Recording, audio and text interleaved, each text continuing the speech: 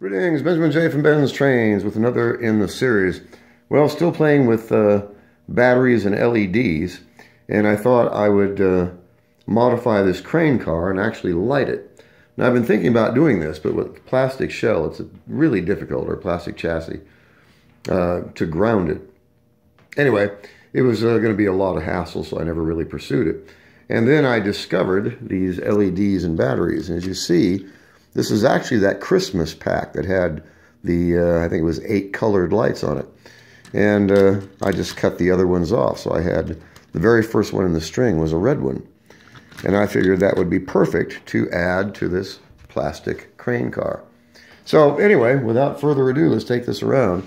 It's up and running. It runs really well. A really simple way to add light to a car.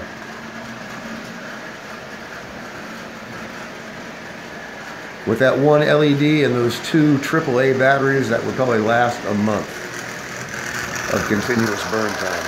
It would last a long time.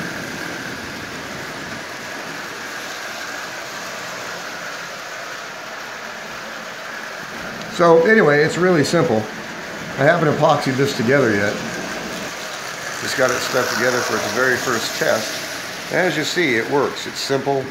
It's a great way to add lights to a car.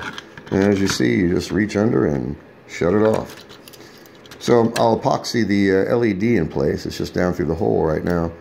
And then I ran the wire down. I got it wrapped around the truck. I still have to trim it just to want to see how it was going to look.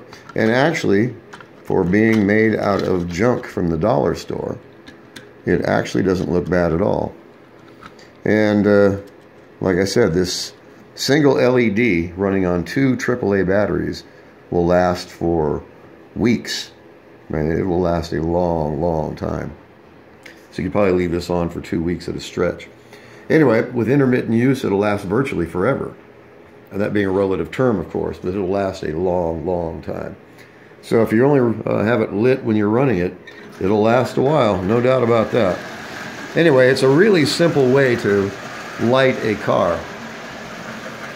Now that's a bright red globe. In the video, it's a red globe with a white center. That's because these cameras can see infrared light. But it's actually, in real life, just a big red globe. So I just want to do a quick video on this. It works, it's really simple to do it. It only takes a minute, and it costs $1. So just a quick video. As always, if you have any questions, feel free to drop me an email, BENZTRAINZ@gmail.com. And as always, thank you for watching.